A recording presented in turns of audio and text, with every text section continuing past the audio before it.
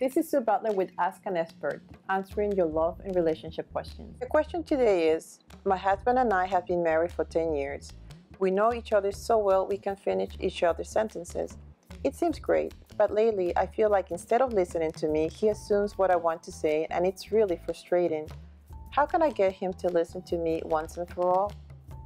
Many couples come for the same problem. Communication really is a very big issue among couples because, communication builds closeness.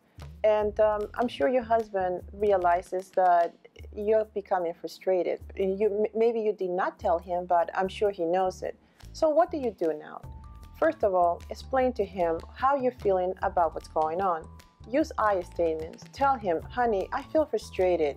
I feel frustrated that what I'm trying to say is not taken in the right context. Could you tell him more clearly what you're trying to explain to him? Do a little self-assessment.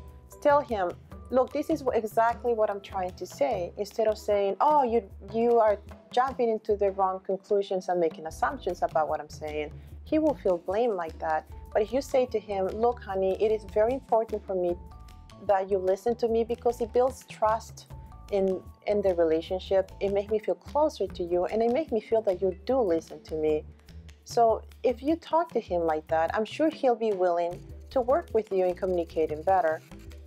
It's something very simple, but it works wonders. I've seen it working in my practice with couples, and you can practice in the mirror and then you can talk to him again, but always stick with how you feel about what's happening and always use I instead of saying you, because you is destructive and it really diminishes the quality of the relationship. Good luck.